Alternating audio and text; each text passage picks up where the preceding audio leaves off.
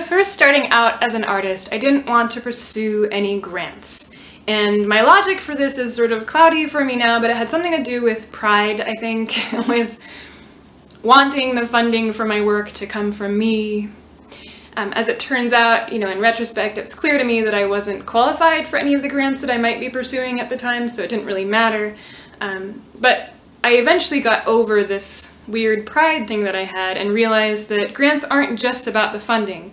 They're also about a stamp of approval that a community can put on an artist to say, this artist's work is worthwhile, and that is so important for the career of an artist, as is obviously funding.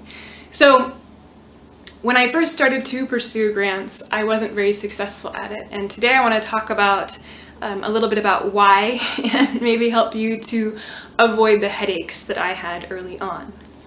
So for one thing, it's really important to research the former recipients of the grants that you're going after. And oftentimes organizations will publicly publish a list of former recipients, but if not, you can always just search online the name of the grant, and then I'll take you directly to the resumes of the former recipients of the grant. And that's exactly where you want to be, because what you want to be doing is trying to find patterns in the resumes of former recipients and compare those patterns to your resumes to see if it's even a good idea to spend time on this grant proposal or not. So for example, if a granting body seems to be a little bit old-fashioned and seems to be only giving grants to artists with commercial gallery representation, and you're an artist like me who represents yourself, maybe you don't need to go after that grant. Maybe you shouldn't spend your energy that way. That's the sort of thing that you're looking for. Next, you want to start local in your applications.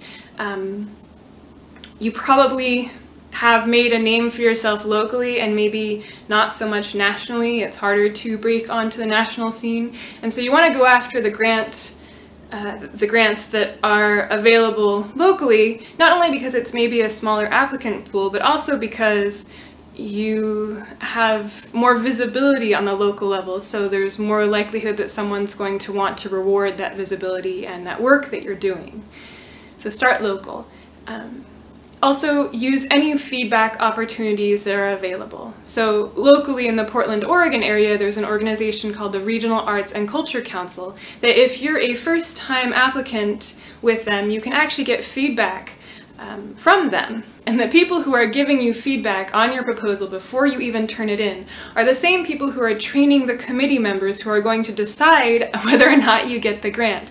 So this is really useful feedback, and you should definitely take advantage of opportunities like this one.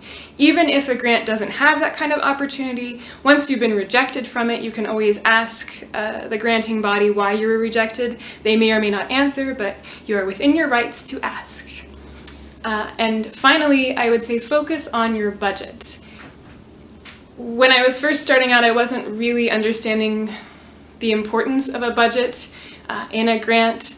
It's not so much about the numbers, it's about proving to the granting body that you understand numbers, that you understand the value of money, and in that way that you won't be wasting the money that they give you. So 4 things: research former recipients, start local,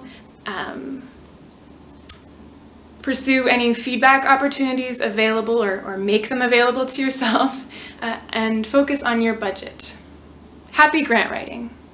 For more tips on getting government grants, visit the website in the description box below.